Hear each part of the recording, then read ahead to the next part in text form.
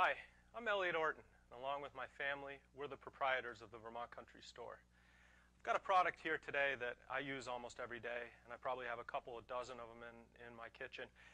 It's a flour sack towel.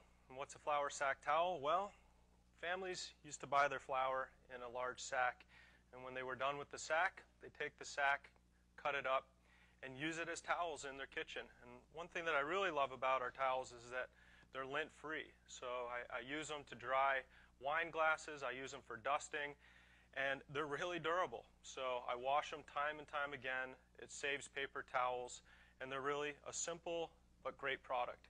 You know, and I find the decorative towels that you see, they're just not that absorbent. Well, these are really absorbent.